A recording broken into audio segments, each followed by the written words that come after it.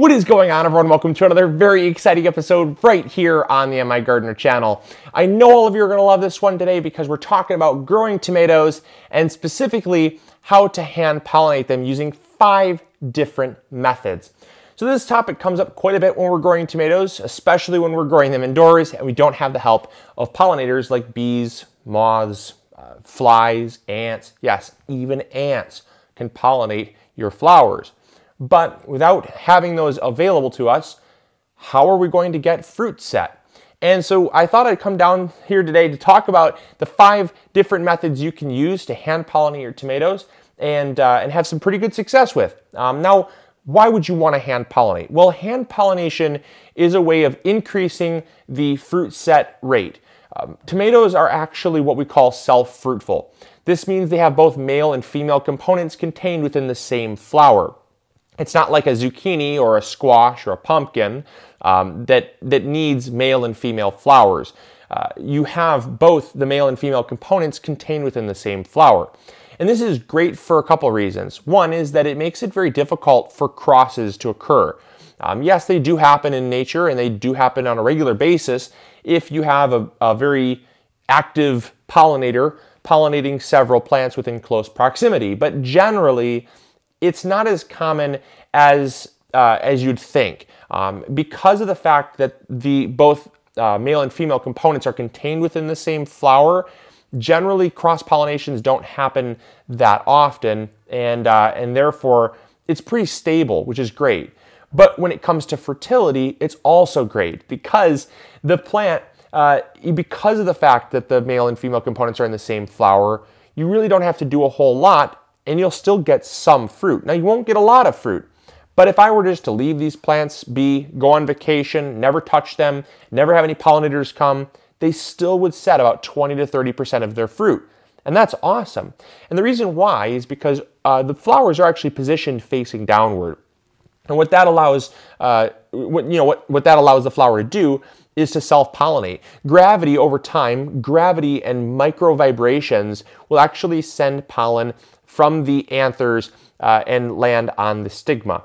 And the anthers being the male portion and the stigma being the female portion. And over time, that will just occur naturally. And again, it doesn't happen with great success, but still 20 to 30% fruit set is pretty awesome, given that you don't even have to touch them.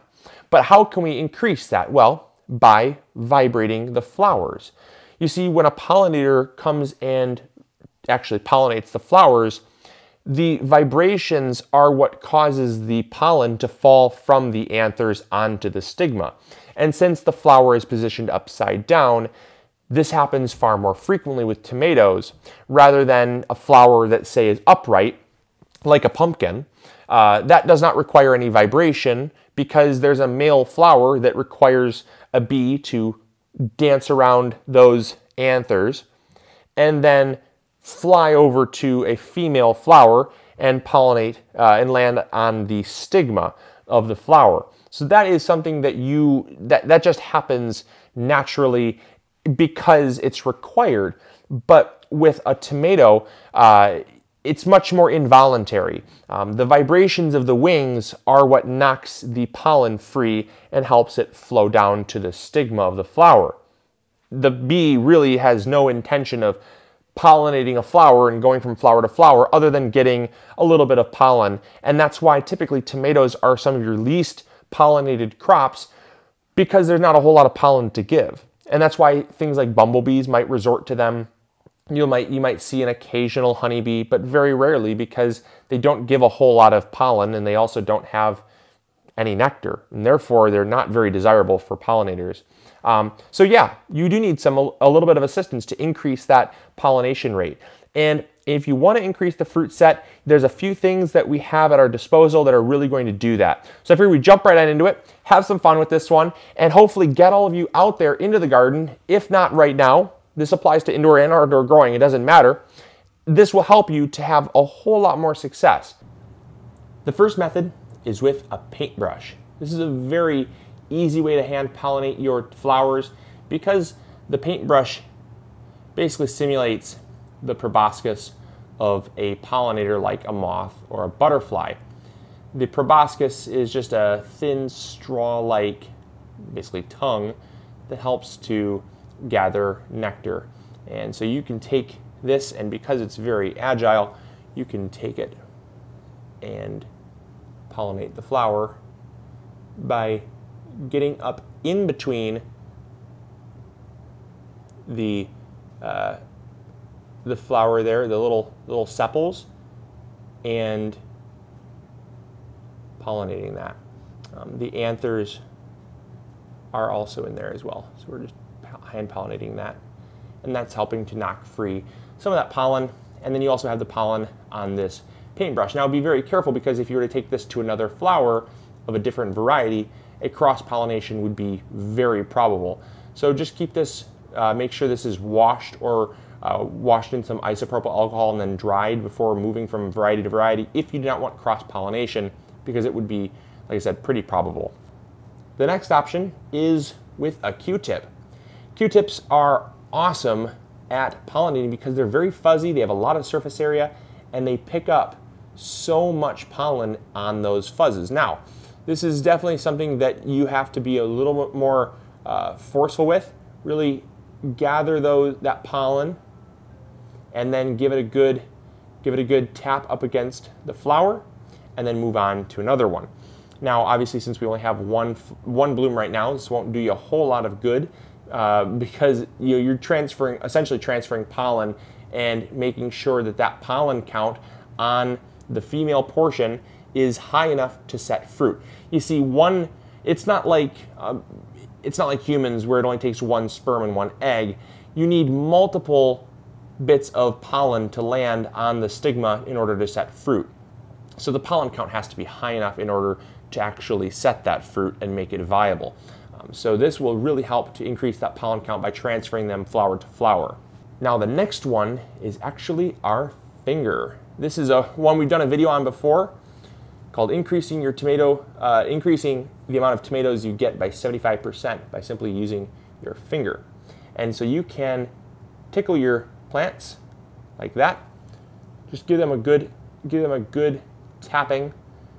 Pretend you're a bee buzzing up against them, and you're going to just kind of give them a good tap. It helps to knock down that pollen onto the stigma, and you will notice that you'll have significantly more fruit set by simply doing even this method. Keeping the vibrations fast and not abrupt also helps, because the faster and more frequent the vibrations, the more pollen is going to drop down rather than just really abrupt. You could risk knocking the flower off entirely and breaking it. So keep it really gentle, but very, very high frequency, and you'll be far better off. Now the next method is one that I don't personally have here with me because I don't personally use one, and that's an electric toothbrush. This is fantastic for pollinating your vegetables because of the fact that it vibrates at such a high frequency, like I was just stating with your finger, that it does actually a far better job at vibrating the pollen from the anthers onto the stigma.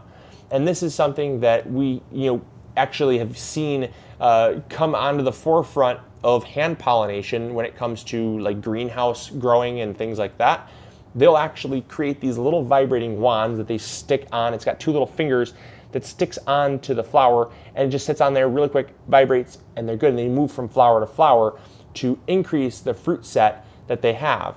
And this was all adapted from the electric toothbrush. And so definitely by no means is it silly to go walking out into the garden with an electric toothbrush and vibrating the flowers of your tomato plants. It will really help, and it definitely actually does work. I've just simply moved away from an electric toothbrush because they're very expensive. So all manual for me, but yeah, they do work. Now the final method of hand pollination doesn't even require your hands at all. All you need to do is have a radio. But if you're very good at playing an instrument, I'm not, you can also play that. As we talked about in the very beginning, the micro vibrations are what knocks the pollen from the anthers onto the stigma. And those micro vibrations are found in music. So if you play loud music in your garden, not only do those micro vibrations help the plants grow, but when flowering, it can also help to knock the pollen loose and help pollinate your tomatoes. And so it's another reason to get outside, be outside in your garden with not only your instruments or your radio, but just get out there and have fun. And these 5 ways are definitely going to increase your fruit yields, help you to have more success in the garden, and I hope it works. I hope you try some of them and let me know if you do try them in the comments box below. Also, make sure to share this video if you found it informative and fun. It definitely helps spread this video around to other people who could use this information. And if you have not yet subscribed, make sure to do that. That's a very good idea because especially we're going to be starting seeds real soon in the garden. And it's something that you know, never fails to be a ton of fun. So we're gonna have a lot of fun this year. Very excited about it. I can't wait to bring you all along on this journey. So I hope you all enjoyed. Hope you learned something new. As always, this is Luke from the MIgardener channel, reminding you to grow big or go home. We'll catch you all later. See ya.